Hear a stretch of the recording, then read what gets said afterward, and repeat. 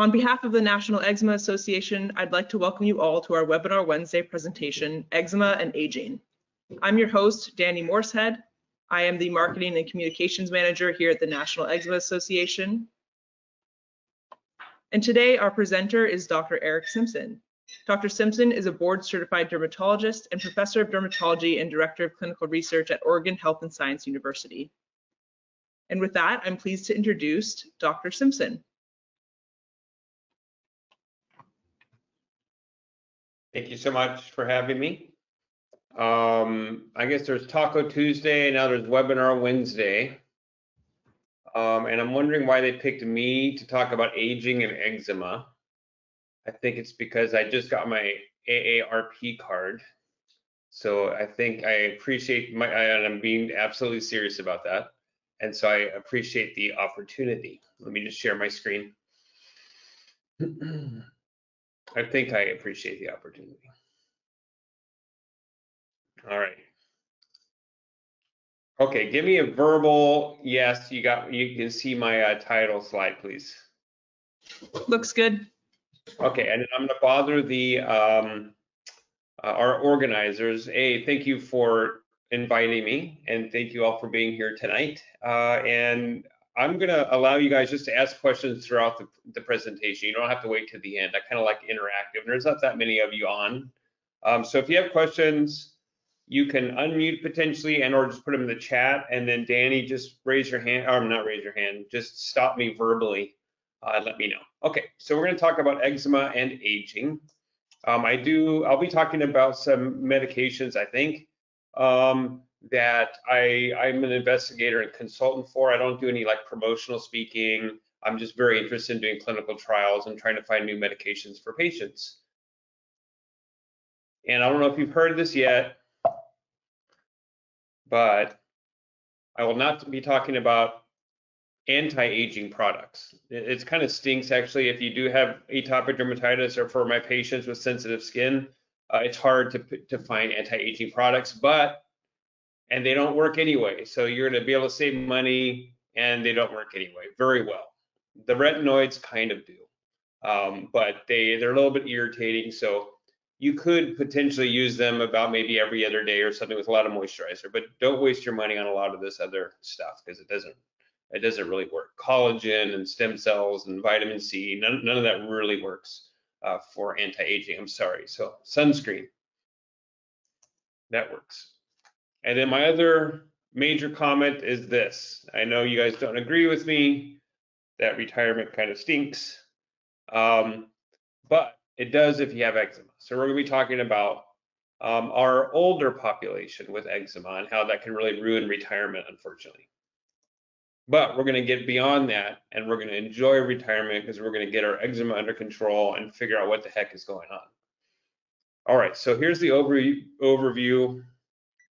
We'll be talking about skin aging and maybe why aging skin can increase your risk for eczema. How common is eczema in older adults? Does it really happen? We always think about it being a childhood disease. I think the biggest challenge and actually the biggest risk and threat is the proper diagnosis. And so in kids, if you have a rash and a family history of atopy, for example, asthma, hay fever, it's like almost always going to be eczema. But when you're older and you have eczema, there's a lot of other things you need to think about for the diagnosis. So I really think the diagnosis part is one of the most important parts of this talk. And then of course, a lot of you unfortunately understand the challenge of living with the condition either your whole life or it went away for a while, then it comes back. Like, what the heck? Why is it coming back? So we'll talk about some of those challenges and then challenges in treatment and some final thoughts. Okay, so I want you to just get on the page of like what causes atopic dermatitis and let you look under the hood, let you look at the skin. This is normal skin if you do a cross section of a biopsy and you stain it so you can see stuff. And that basket weave top is what's called the stratum corneum. That's like the dead skin cells, but they're really important for making the seal on the top of your skin. And then you have your epidermis, that second layer. That's alive and replicating. And then you have your dermis, all that pink fibrillar kind of wavy stuff. That's all your collagen, and you have some immune cells in there. And so skin with eczema, it looks different. Like it's not, it has all these holes. It's like lots of edema and inflammation in your epidermis, and allows water to leave your skin.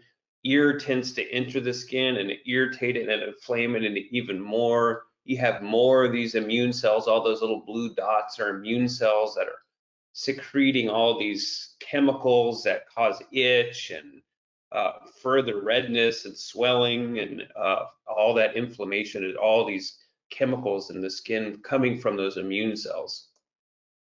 And so your stratum corneum becomes disorganized, your epidermis has this edema, and you have all this inflammation.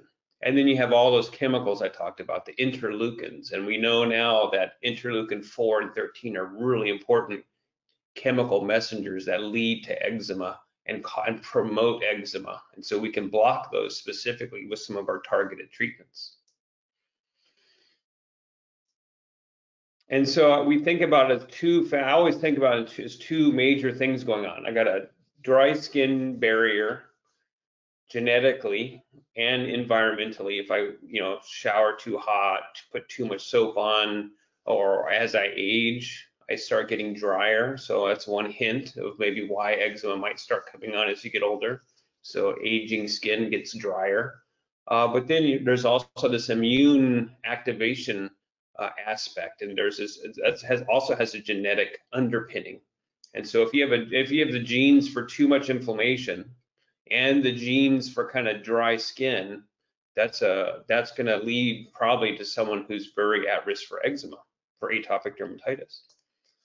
And here's what it looks like with your eyes, that red skin, that inflammation, that dryness, that flakiness, that disorganized top part of your skin. That's all you see, all those in this young patient with atopic dermatitis. And so what does aging do in this whole, overlay on this pathophysiology, this cause of eczema? How does aging affect that? Well, on your left is transepidermal water loss. That means like how leaky your skin is. Actually, your skin becomes less leaky over time. So actually your skin barrier in some ways gets better with age. And so that's not really a risk factor, I'd say, on your left. On your right, I'd say, is the bigger risk factor. And that's your lipid levels decrease in the skin. So the fats, the lipids that make a nice skin barrier, that very top stratum corneum, that starts changing and decreasing over time. So your skin barrier does become a little bit more disorganized with age. And so moisturizers and things with ceramides could potentially reverse that. So there's several products out there, from Eucerin to Neutrogena to CeraVe to Cetaphil, that have nice lipids to use to hopefully prevent flare-ups of atopic dermatitis.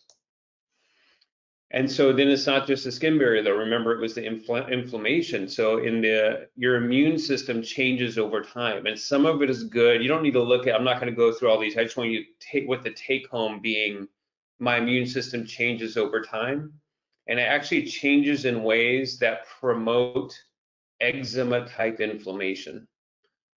And so there's a whole bunch you can find in any compartment of the body, how your immune system changes. But overall, you have I would call it dysregulated. So you might lose some of your natural immunity to infection, whatnot. So some of that decreases, but it's also just like the regulation of your immune system is a little bit altered over time. So it's not just decreased, it's actually not regulated properly. And you actually have an increase in some certain cells and a decrease in others. And so that can make it a little bit more hyperactive. So that combination of decreased lipids in your skin and an altered immune system that's a little bit more hyperactive and doesn't function quite right, that can also promote, potentially, just theoretically, atopic dermatitis. And this was a nice review article that just kind of went through some of those. None of these findings are really like super proven to cause eczema in our older adults, but they're all just kind of features of eczema that happen also in aging. So physical skin barrier changes, your immune system changes. You itch more than average because of dry skin, because of other medications potentially. You can get more microbial colonization because of that reduction in your primitive immune system. And then there may be other factors that impact your risk, such as certain medications can promote more dry skin or promote more inflammation, and then exposure and additional allergies that you might develop over time. So all of these can contribute to that risk of atopic dermatitis in our older adults, which, like I said, we really just think about it as a childhood disease. So how common is it? Are you and my patients the only ones getting this? Is it a common disorder? Is it uncommon? Well, let's first think about adults with atopic dermatitis. So we hadn't thought about older adults. What about just plain old adults? And it turns out if you look at 17 different studies, a quarter of adults with atopic dermatitis, it started as an adult, not as a kid. So there is such a thing as adult onset atopic dermatitis. We do not know really much about older adult onset atopic dermatitis. But they do look a little bit different. It's not in the classic like kid places and your creases of your arm or behind your knees. It's usually neck, truncal involvement, and so that's what's confusing, especially if you have an older adult starting with atopic dermatitis. Sometimes you get misdiagnosed, or the diagnosis takes a long time to make, which I'm sure some of you have experienced. This is a really nice study by Katrina Abu-Abara. She's a dermatologist at UCSF, and she looked at codes in the UK system, and they have really nice medical records. And you can see on the left, which is the younger age, it's up to 18% prevalence, meaning 18% of kids have atopic dermatitis. It drops over time, but then look after 60, you start seeing it increasing again. So there's something about being over 60 that starts increasing your risk of atopic dermatitis, and we've never thought about that before. These are kind of new findings. This is from 2019. So I think we've missed the boat, or we have this blind spot in our older adults that have this have just as severe disease as our kids. So why did we have this blind spot? And I think part of it is because of the diagnosis, and part of it is because we've always had this bias that's a pediatric disease. And even one of the criteria for diagnosing atopic dermatitis, I know this is hard to read, but if you look at the minor criteria, so it's the second paragraph, the blue, like the blue, the title minor criteria. Let's see, about 6 of them down, it's early age of onset. So that's one of the criteria for diagnosing atopic dermatitis. And then there's also the flexural involvement, meaning in the creases of your arms and legs, is also a major criterion for diagnosing. And I find in our older adults that they often don't have those findings. And so you're missing some of these, these criteria were based on kids and younger adults. So we may need more specific criteria for diagnosing atopic dermatitis for older patients. And there's a lot of other eczemas that maybe don't happen as much in young kids, but happen in older patients. And I'll show you some pictures of these mimickers of atopic dermatitis. So something called nummular dermatitis. Nummular means coin. So coin-shaped eczema is a whole different diagnosis than atopic dermatitis. Allergic contact dermatitis, something you're getting allergic that you put on your skin. Xerotic, I'll show you a picture of that. It's dry skin eczema. And then we have patients with itching without a rash. And so it actually does kind of drive me a little bit nuts when I see dermatologists stand on stage and say, that person has elderly itch, and we have a whole symposium on elderly itch, and I feel like that really misses the point, because there's about 1,000 causes of itch, and the most important thing when you think about itch is Is it coming from a rash like eczema, or is it coming from something else like liver disease, kidney disease, blood count problems, a whole bunch of other internal problems? And so as a dermatologist, when I hear an older patient come in, I'm really itchy, doctors, it drive me crazy. I really have to use my observational skills to say, is there a rash there or is there not a rash there? And sometimes the skin's so scratched up, it's hard to see if there's really a rash or not. So when you report to your providers, it's very helpful for us to be able to hear from you. Like, did it start as a red rash or a bumpy rash or a scaly rash and that itched? Or is it just, do you have itch alone? And then drug reactions can look like eczema. And then there's a type of cancer, a malignancy of lymph cells, of your immune cells, called cutaneous T-cell lymphoma and mycosis fungoides. And the scary thing about this, so the good news is it's about 1 in a million in terms of prevalence, so it's extremely rare. The second good news is if it's in your skin only, your prognosis is great. You're gonna die with the disease, not from the disease. So those are the good things. The scary thing is biopsies of cutaneous T-cell lymphoma look like eczema, and they're read as eczema by the best pathologists. And so it's something that evolves over time. And so if you're an older adult with evolving eczema, changing eczema that's not responding, sometimes repeated biopsies over time are necessary to make sure you don't have this rare mimicker of atopic dermatitis. And then there's a whole basket, wastebasket full of eczemas of the elderly with these different names. I personally, my bias is that they all have atopic dermatitis most likely, but I'll show you kind of a sampling of that. Okay, so what's this now that you're a dermatologist, at least older adult eczema dermatologist? Remember the name for the round lesions? Yep, good. Coin-shaped lesions, nummular eczema. Kind of weird, right? It's like just so distinctive, but it's really made up of tiny little eczema bumps. So if you looked at any one of those in isolation, you could see, oh, it looks like my eczema. But when you look at it from afar, it's like these round circular lesions, and that's its own diagnosis. You can see this in patients with atopic dermatitis, but it's also its own diagnosis. It has nothing to do with atopic dermatitis potentially. So these are the close-up, very unique disorder. Another one that can mimic atopic dermatitis is a picture, not on the right. On the right, maybe it looks like nummular dermatitis, but it's not. That's the testing for allergic contact dermatitis. That's called patch testing. But on your left, if someone comes in, new onset eczema, this happened to be a case report that we wrote on Tom's of Maine deodorant causing allergic contact dermatitis. And so most of my patients say, well, it's all natural. How could it possibly be a problem? But that, then I say, well, so it's poison oak. And this was the lichen acid in the Tom's of Maine deodorant that caused this eruption. So this person was allergic to that chemical, that natural chemical. And this is when I was a resident 20 years ago.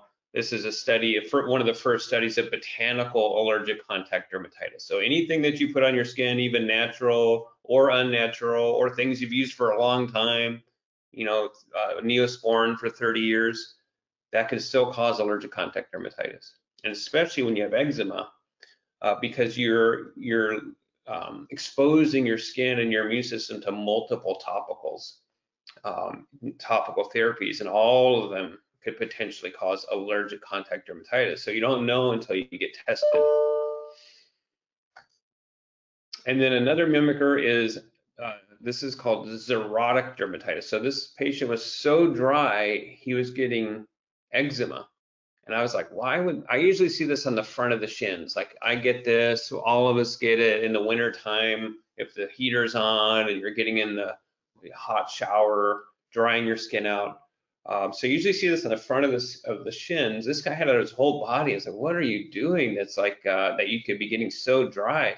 And he said he's getting in and out of the hot tub 10 times a day, no moisturizer, no anything. So he was just like crushing his skin, and you get this kind of funny looking dry scallopy scale. So that's xerotic dermatitis. That could be confused for atopic dermatitis. And then drug eruptions. So sometimes, widespread drug eruptions on the left is what we call morbilliform. It's measles-like drug eruption. You wouldn't confuse that for atopic dermatitis, but you might confuse a different type of drug eruption. This eczematous drug eruption, biopsy shows eczema.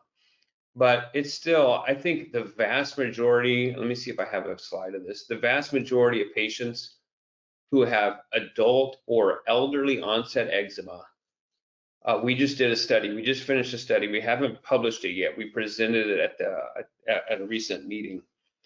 The vast majority of patients who get drug cessation trials, so if you're an older person over 60 and you have a new onset eczema, the vast majority of these patients got drugs removed from their drug list, like their blood pressure pill, their cardiac drug, their antibiotic, or whatever.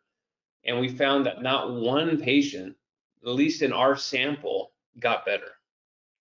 Although some medications have been associated with eczema eruptions like this, chronic eczema eruptions are highly unlikely to be medication driven.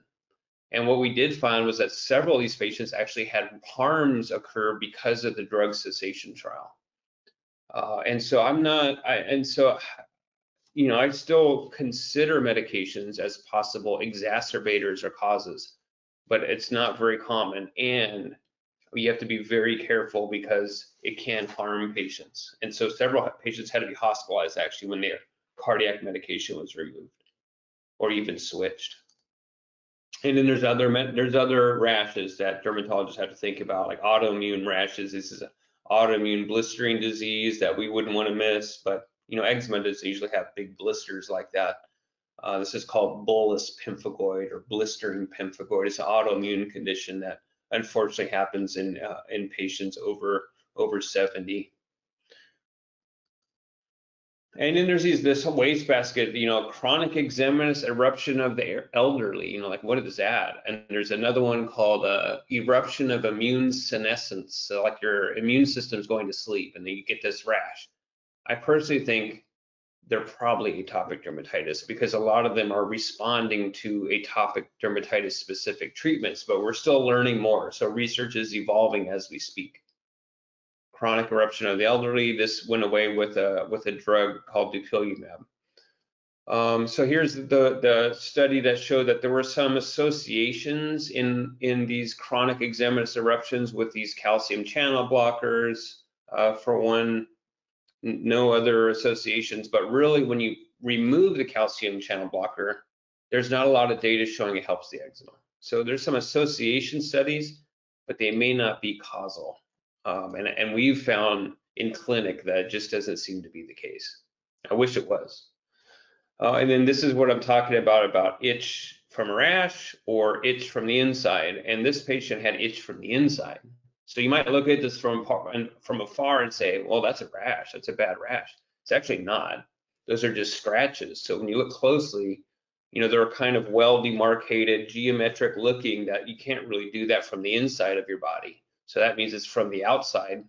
Whenever you see kind of geometric lesions like that, and you don't see any redness or anything that's in between the scratches, you just see scratches and healed scratches. And so then as a dermatologist, okay, this is probably, I have to check the liver, kidney, blood count, and there's internal reasons for itch. And then it's the classic butterfly sign. So there's, you can't reach that part of your back and that part is clear. So that's kind of helpful, a little hint. And then here's that cutaneous T-cell lymphoma, and so look on your left, you can see how that kind of looks like eczema, and so the interesting thing is early on though, it doesn't itch much. And so that's a clue.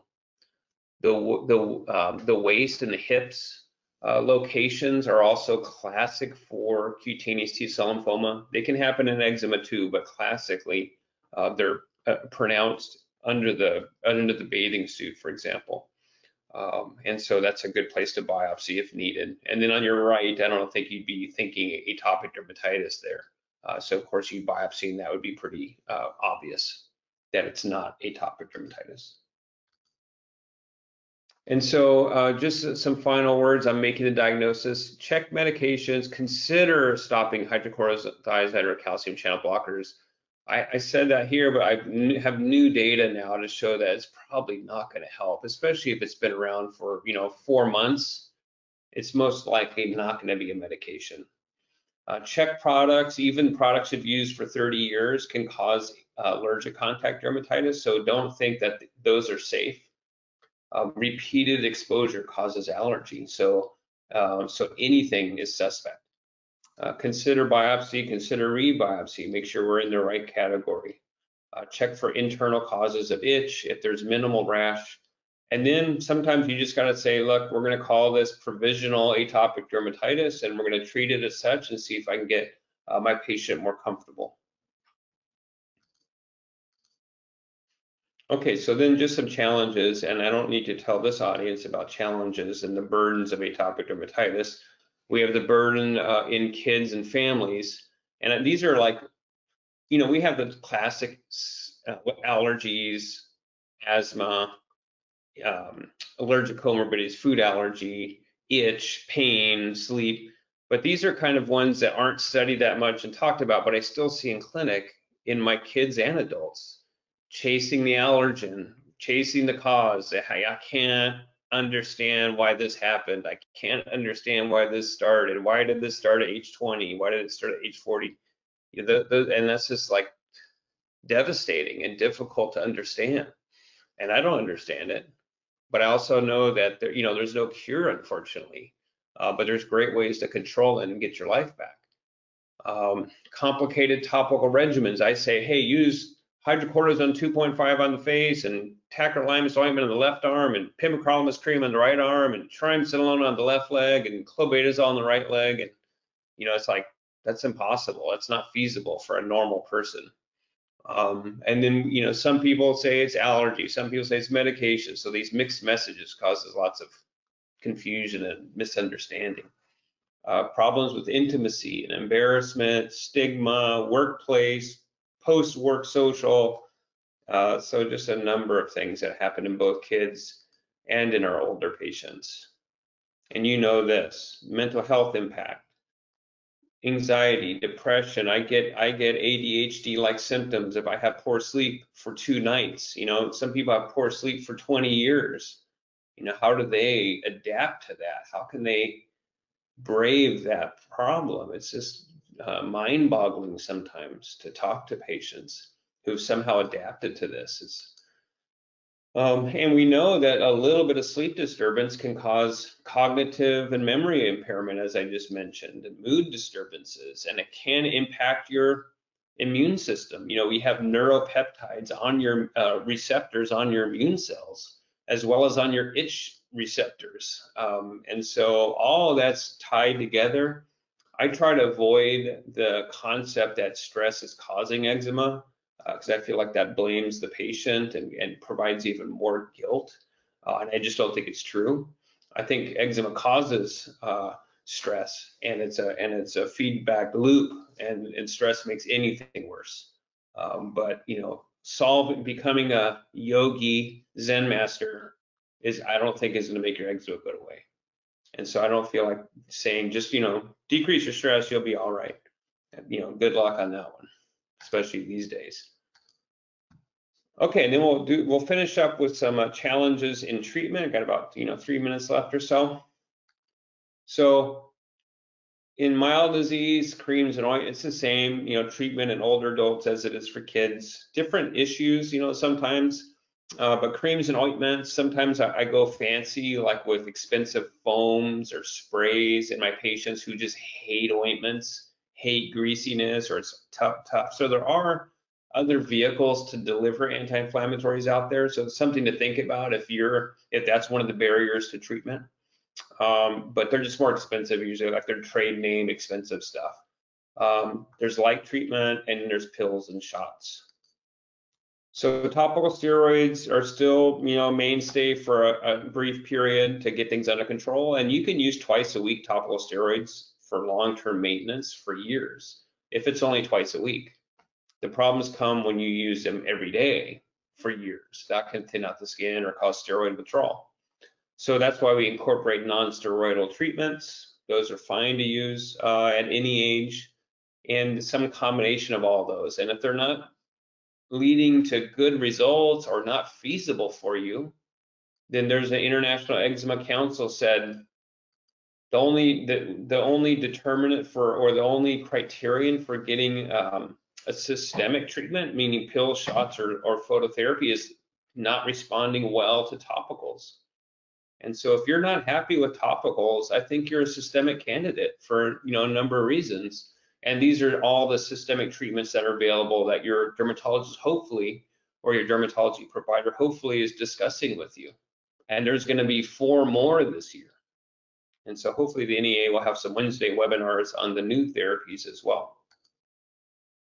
And this is how I present to my patients, kind of the 3 most common systemic treatments.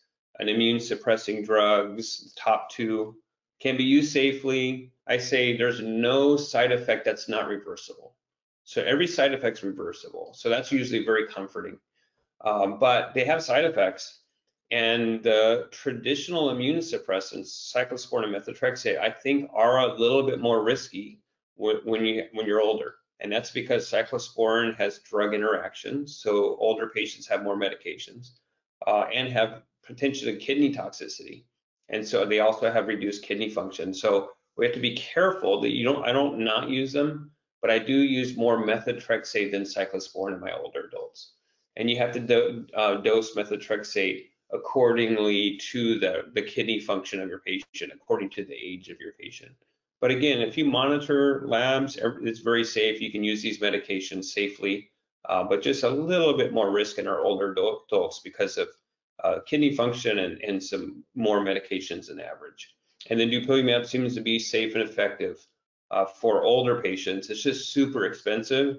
And so access is the hardest thing, especially for Medicare and even Medicare Part D. There's a big copay and out-of-pocket expense. So that's a real challenge for many of my patients.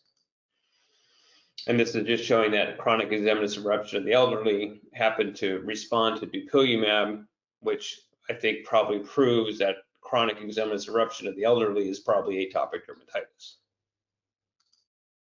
So future therapies, there's going to be new non-steroidal anti-inflammatory creams and ointments. Fortunately, some of those are coming out as of just recently. There'll be more targeted shots like dupilumab and some new pills with significant potential side effects that I think the JAK inhibitors are extremely powerful. They're pills, anti-inflammatory pills, that I think are safer than cyclosporin. But in our older adults, I think they may increase the risk of some heart risk, some blood clots, and some serious infections. So that'll be something you'll have to talk very closely, carefully with your dermatologist. Is this the right medication for me as an older adult and with my other medical problems? Is this too risky for me? They're going to come in 2 doses probably. So most likely in my patients over 65, for example, I would choose a lower dose if they don't have some of the concerning other medical problems. So final thoughts. So eczema is a common and significant problem for patients over 65. A persistent itch and lack of sleep ruins retirement. Diagnosis is difficult with some testing that may be required, including repeat biopsies.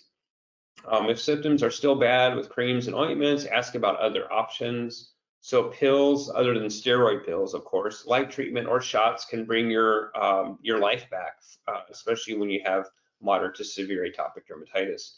And advocate for yourself. We're going to advocate for you, and you and your doctor should both be making that decision together. So thanks so much for your attention. Happy to answer some questions. Thanks so much for the presentation. We have a few questions to get through here. All right. First up, Why does eczema appear in different places on the body in older adults? No idea. We have no idea about any distribution of any rash in dermatology. Why does psoriasis go on the elbows and knees and scalp, and eczema goes on the opposite? I mean, there's theories about like your microbiome is different in these different compartments of your body, so somehow your immune and microbiome interface might predict that. I don't think that's the case, but I actually don't know. Could be sweat for kids, but we really, it's a big mystery throughout all of dermatology. So thank you for giving me the hardest question right off the bat. Sure thing. Well, we'll see if this one's any easier. I've used topical steroids when my skin flares for over 40 years. Do I need to worry about thinning of skin in places I use topical steroids most? What does it look like, and does it cause problems? See, Lauren, this is what I'm talking about. So I've been obsessed with patients' interpretation of their skin lesions and misinterpretation sometimes. And so I thank you for that question, because I do feel like it might be helpful for and let us know if you believe this, to show pictures of what some of this looks like, because sometimes patients will misinterpret, let's say when inflammation goes away and it starts scaling, they'll think that that's skin thinning, and so they'll stop the steroid too early. And then other patients don't recognize skin thinning, and then they keep, and then it starts getting stretch marks in the thighs, for example, and it looks red, and oh, my eczema is coming back, and they keep treating it and makes the stretch marks worse. So I do feel like, because this is a visible disease, like I feel like we need to educate patients about like all the differences of how eczema looks, because it does look so different in different stages of treatment in different locations. But to answer your question, just because you've used it for 40 years isn't bad. So it really depends on how they've been used for 40 years. So it's more nuanced than that. And it's where they've been used for 40 years. So it really depends on frequency of use. So I would say the places that are most concerning for thinning are the folds, under the arms or near that, the thighs. Those are this is the most common place, and it looks like cigarette paper skin. For those of you who know what cigarette paper looks like, and very fine, wrinkly.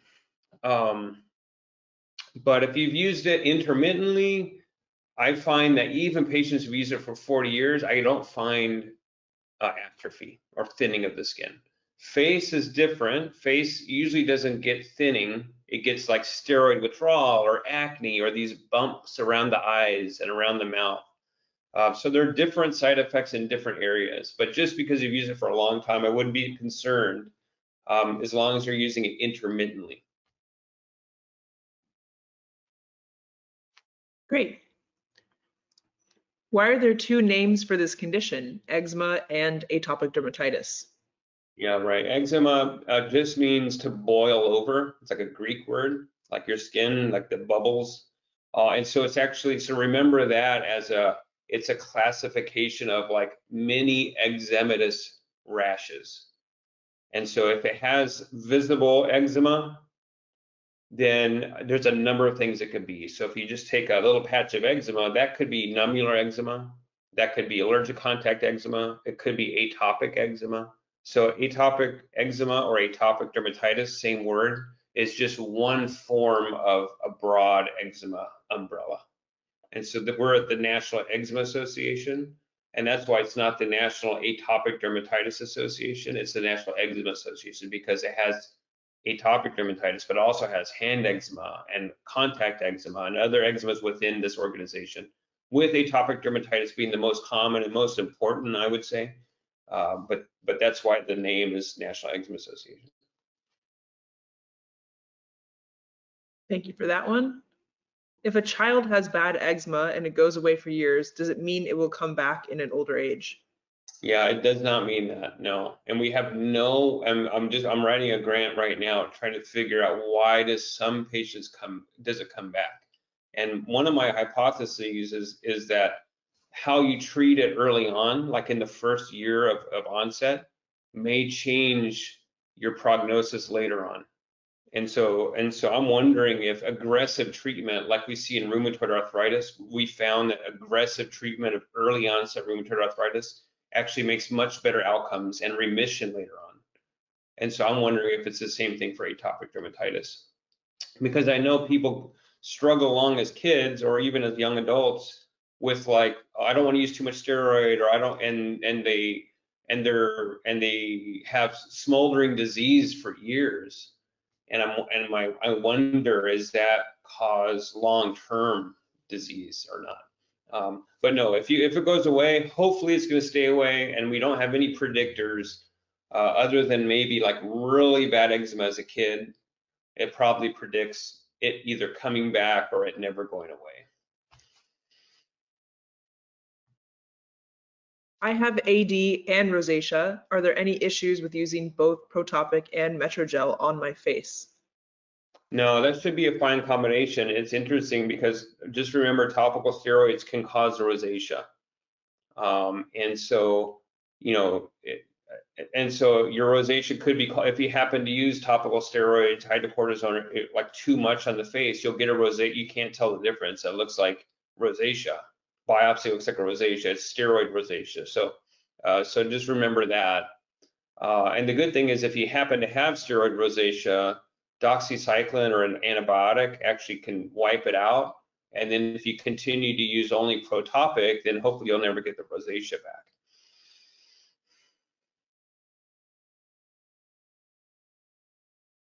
Next up, what medication can you use for scalp eczema? It's tough. It's really tough.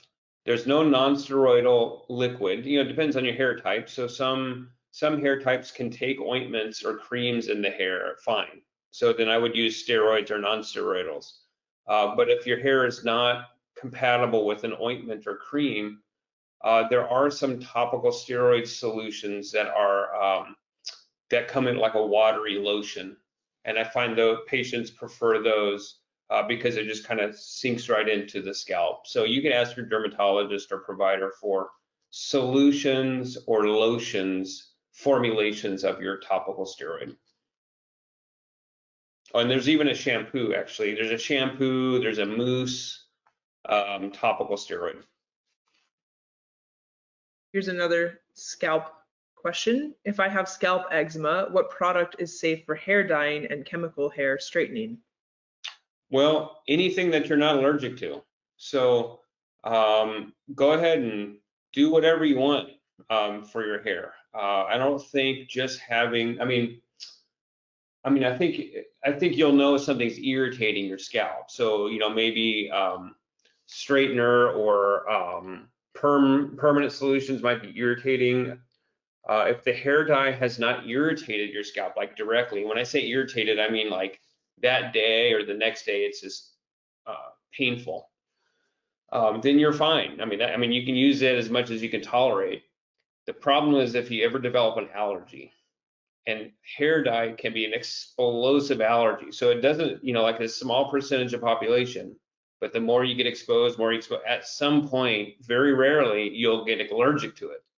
And that the chemical happens to be called paraphenylene diamine, and then once it's like putting poison oak all through your scalp, and then 2 days later you're not happy, and then you'll always have to avoid that chemical. And just there are hair dyes without that PPD chemical if you happen to get unlucky and get allergic to it. Can a product that has been used for 30 years still give rise to allergic contact dermatitis? Definitely. Definitely. That's what's so confusing. I tell my residents, like, forget that. I said, they always say they haven't changed anything. I was like, don't ask what they've changed. I don't care about what they've changed. Tell me what they're using and what they've been using for 30 years, because that's what they're allergic to. And so there's like papers written on hospitalizations and the amount of money wasted on Neosporin allergy because it's so common and people use it on open skin. And so Neosporin allergy is pretty darn common. We see it a lot. And it can look like infection, or if you put Neosporin on a wound, you know, it gets worse. So yeah, anything is suspect. My skin has become sun sensitive. I break out in a rash in short periods, less than 30 minutes, even with sunscreen. Is this from the medication or disease? What can I do to prevent this? Yeah, I think, I mean, that's kind of like, doc, my arms, if it hurts when I do this, like I could say, don't go outside, but I mean, that's kind of, unreasonable. And so, um, well, first, I am concerned. I'd say it's more, I don't think it's your atopic dermatitis. It's rare to have sun-induced atopic dermatitis. I haven't really run across maybe one or two cases. Um, and it's been described, but it's super rare. I think it's more likely if you're on a medication like hydrochlorothiazide or a blood pressure medication, and you all of a sudden become sun sensitive, that'd be the most likely thing is a medication that you're taking. So I would definitely talk to your physician about, which ones. So you can look up your medication. So if you look up like on Google, drugs that cause photosensitivity, then that, and see if your medications are listed on there at all, and then talk to your doctor about switching it potentially. Dupilumab has been very effective for me for 4 years, except for conjunctivitis. How would you Mhm. treat this side effect? It has proved very difficult for me to deal with it. Yeah, it's the one Achilles heel, the most common side effect and the most annoying one. Fortunately, it's not sight threatening. The vast majority of the time, it's mild to moderate. It will go away. I have most of my patients who've had eye problems. It goes away with time. But I refer all my patients to an ophthalmologist to get evaluated and get treatment. So they'll give you anti-inflammatory drops. There's like just like in dermatology, there's steroidal eye drops, there's non-steroidal eye drops, and they work really well. They make you feel much better. I think while you're waiting for an ophthalmology appointment, you can get some preservative-free, like just lubricating eye drops. But really, it's the anti-inflammatory eye drops that work so well. I've had some patients and ophthalmologists recommend the tacrolimus ointment, trade names Protopic, right along the eyelid margins or on your eyelids, or right on the margins. And some of that gets into your eye, which is fine. Like we use it in the eye, we use it in the mouth, and that can actually help too while you're waiting for an eye appointment. Does taking or drinking probiotics still help for adults?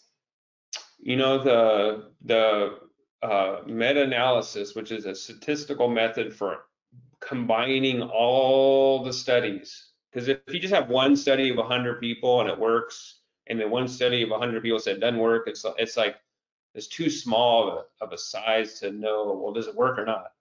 And so there's a way to combine all the studies together. And the treatment studies for eczema on probiotics, when you combine every study written, it's negative. And so you can find positive studies out there, but when you look at, and then you find 5 negative studies.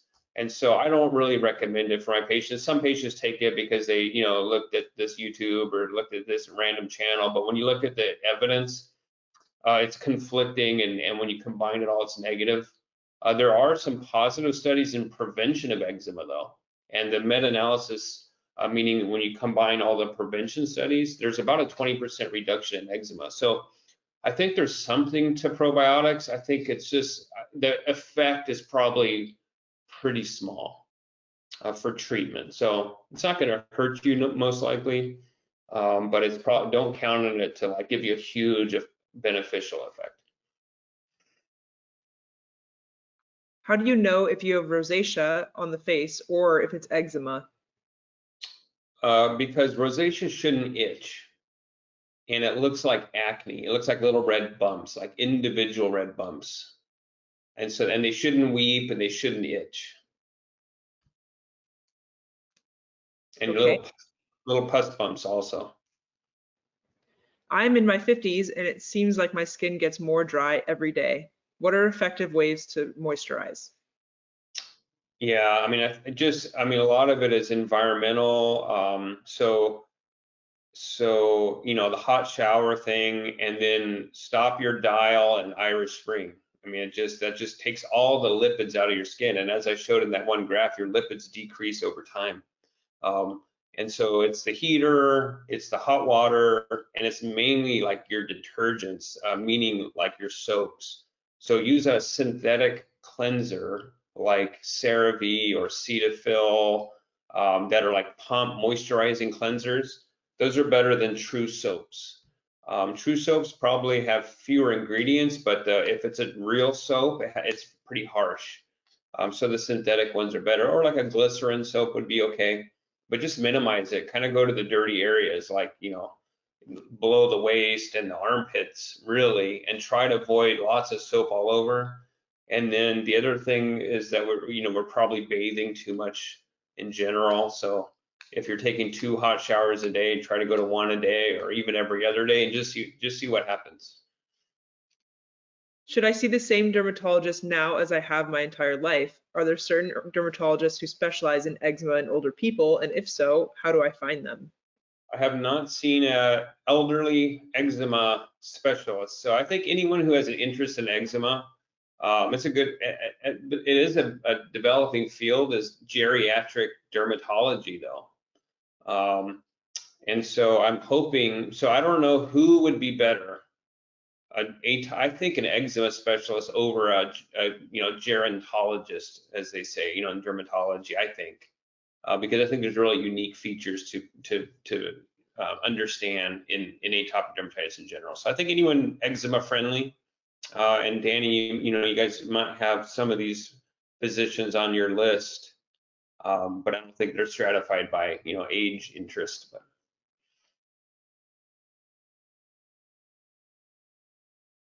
If you get eczema in private perineal areas, what medication can you use that will be gentle?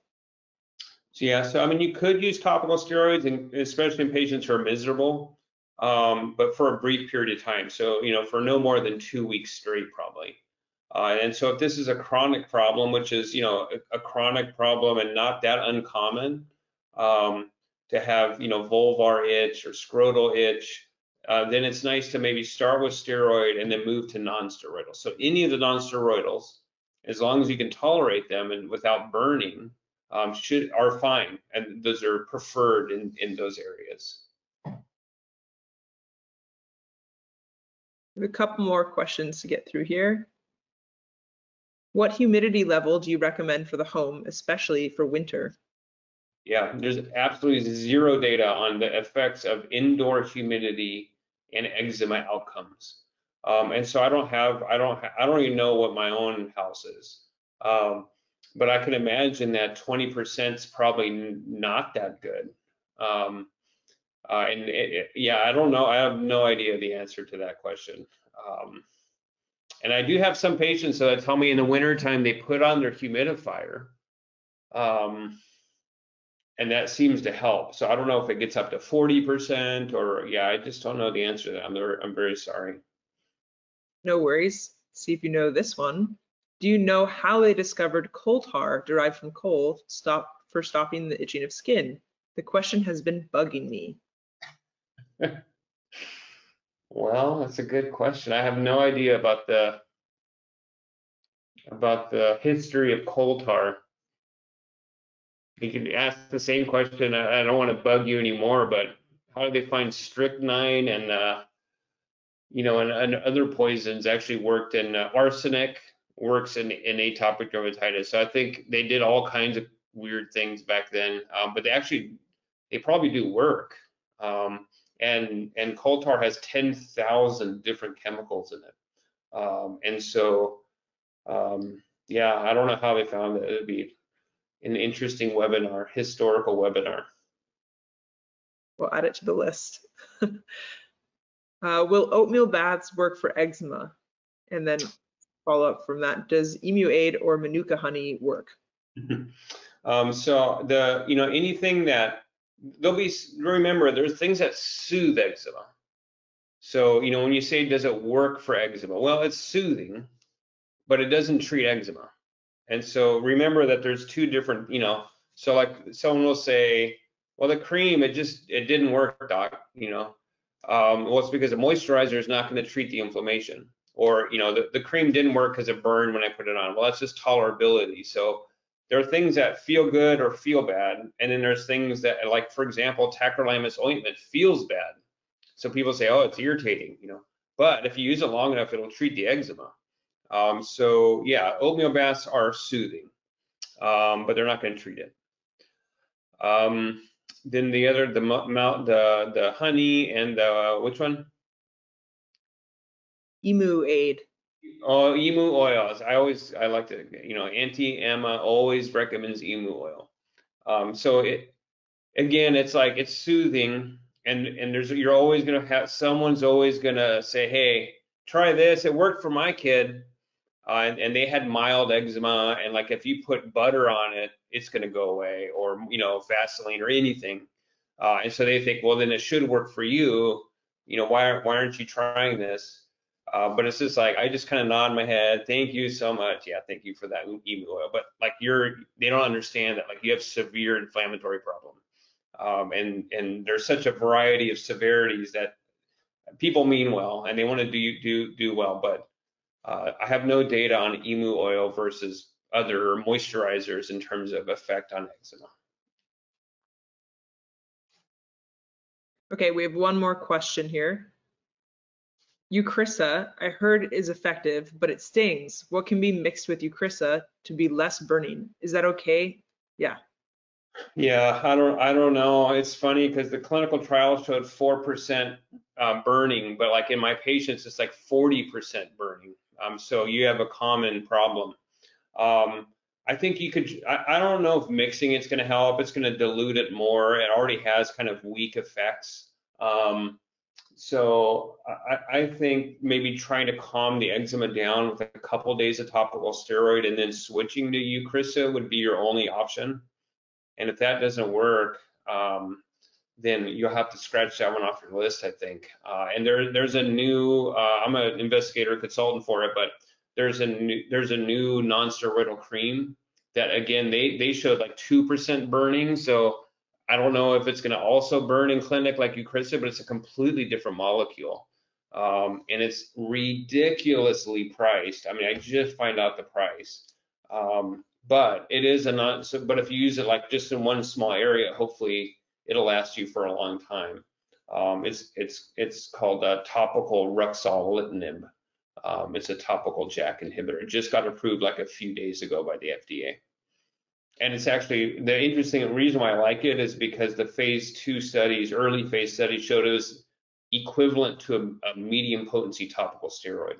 So that would be the strongest non-steroidal that we have. So I'm excited about the drug. I wish it didn't cost so much. All right, that's it for our questions. Thank you so much for this presentation and for helping us get a better understanding of eczema and aging. And many thanks to you all for joining us today. You can continue your eczema education on our website at nationaleczema.org. You may register for one of our upcoming webinars or watch the recording of a previous webinar at nationaleczema.org/webinar-Wednesdays. Once again, I'm Danny Morshead on behalf of the National Eczema Association. Thanks so much for joining us.